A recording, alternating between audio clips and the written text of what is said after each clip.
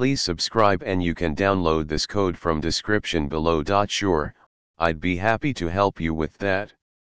Interpolation is a technique used to estimate values between two known values. In the context of images, interpolation is often used when resizing images or transforming them. Constant hue-based interpolation is a method where the hue component of the color is kept constant while the interpolation is performed.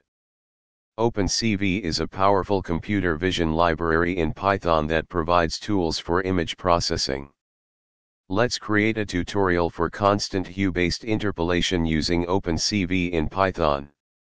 In this example, constant_hue_ interpolation is a function that takes two images, img1 and img2, and an interpolation parameter, alpha.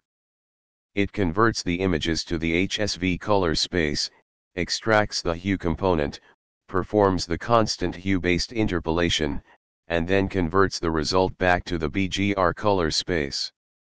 You can adjust the alpha parameter to control the interpolation between the two images.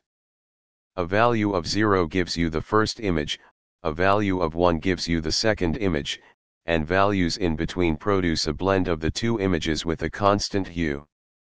ChatGPT